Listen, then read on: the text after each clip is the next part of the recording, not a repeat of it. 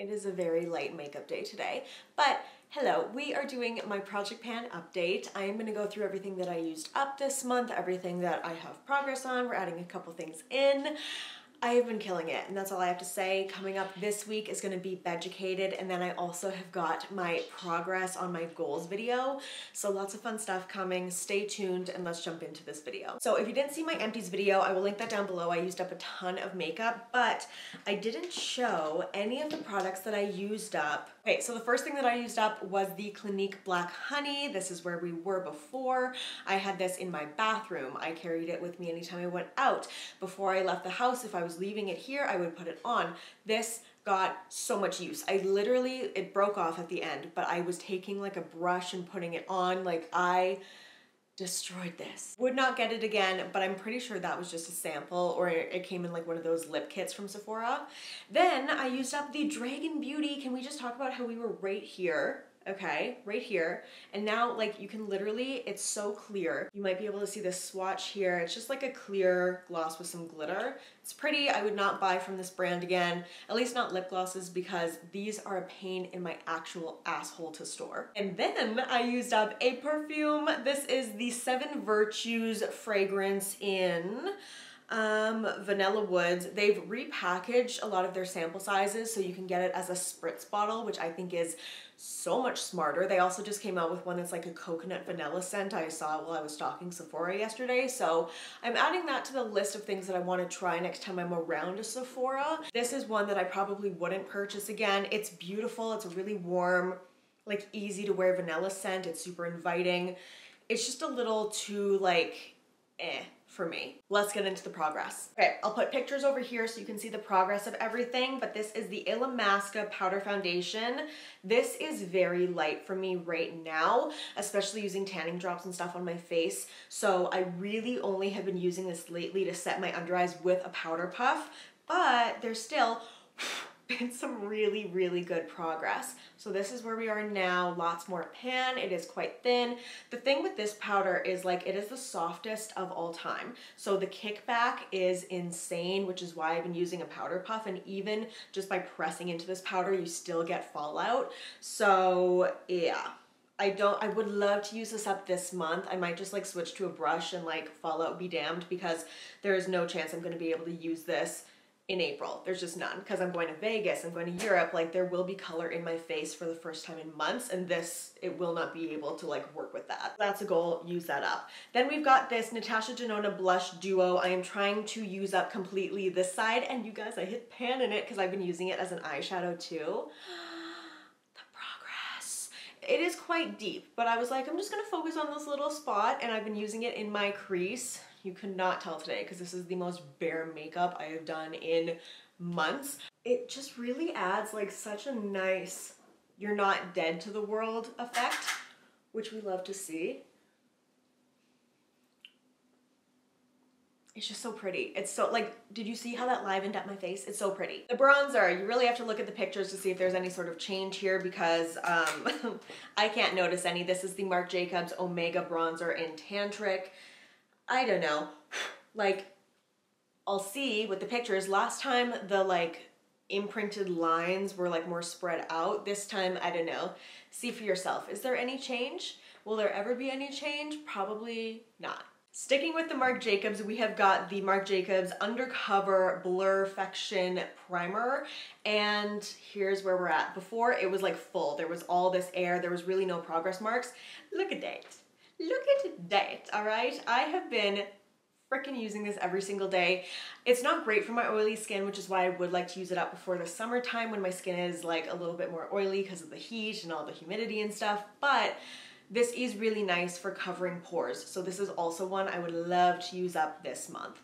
And I'm sure I could, because there's definitely still air in here. This Dermalect Revitalite Eyelid and Dark Circle Corrector. This is such a nice eye cream. We've also finally got some progress here. An air bubble came out, which we love to see. There's definitely still some in here. But this is just like a metal tip. It's always chilly. You apply it under your eye, on your lid, like kind of everywhere before makeup. And there's just blush all over my fingers.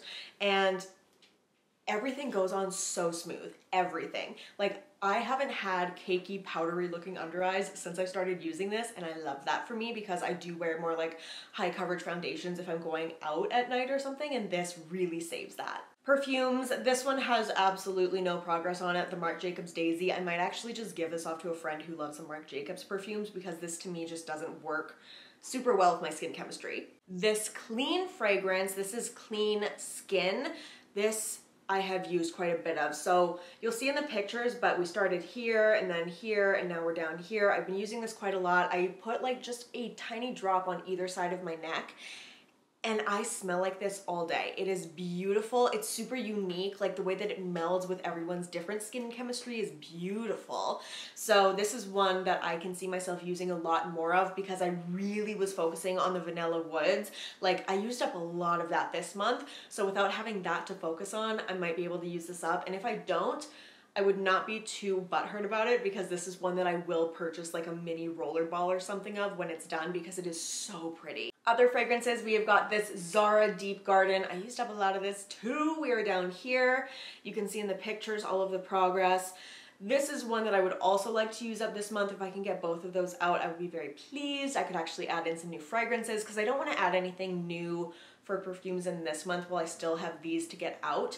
But if I used even one of these two up, I'm good, baby. We are gonna roll in some new ones, and those are gonna be travel fragrances for Vegas and for Europe, so we gotta make sure that we like them. And then I do still have this Gucci Flora little coffette, but it's opaque, I can't see. I've used this literally once, so also something that we can work on now more than before because I'm not having like 4 perfumes to work on. Let's do lips. So the first one with the most progress is this Anastasia Bella lip gloss.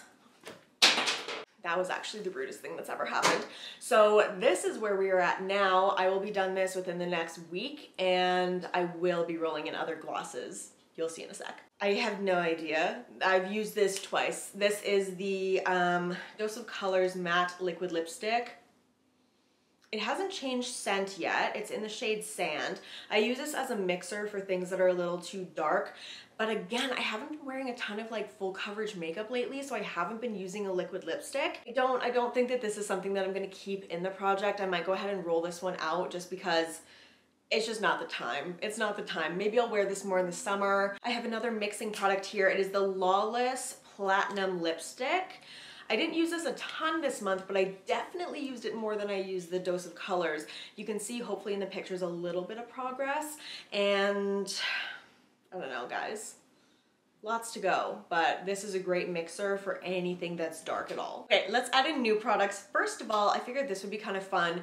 A Urban Decay 24/7 Glide On Pencil in Perversion because I don't have any liquid eyeliner right now, so this is kind of what I'm using. It does need a sharpen. I want to use all of this up because I have so many eyeliners that I don't use and I want to start rolling them out. And then we've got the MAC Oyster Girl lip gloss. I think this was in a project before, like last year, but this is where we're starting out. I actually lost this, and then the lovely woman who came to clean my house earlier in the month just like set it on the coffee table because it was buried deep behind the crevices of the couch, and we appreciate her for God's work in that. It's a really pretty kind of like duochrome gloss, a little bit stickier, very light pink.